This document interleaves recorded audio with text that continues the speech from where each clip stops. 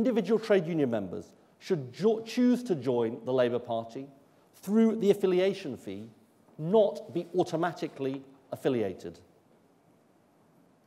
In the 21st century, it just doesn't make sense for anyone to be affiliated to a political party unless they've chosen to do so.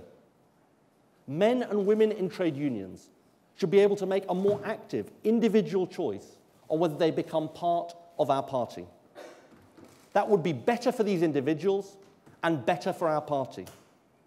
Think of the potential of this idea. It could grow a party from a membership of 200,000 to a membership of far, far more than that, genuinely rooting us in the lives of people up and down the country. I have a message to the millions of trade union members currently affiliated to the Labour Party.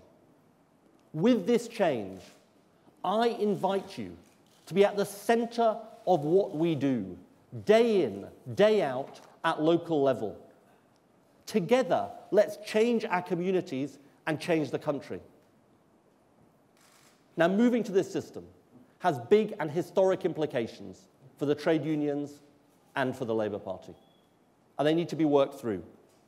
But I am absolutely clear about the direction in which we must go. I've asked Ray Collins, former General Secretary of the Labour Party, to lead work on how to make this a reality. And he will look at the other party reforms that I am proposing today as well.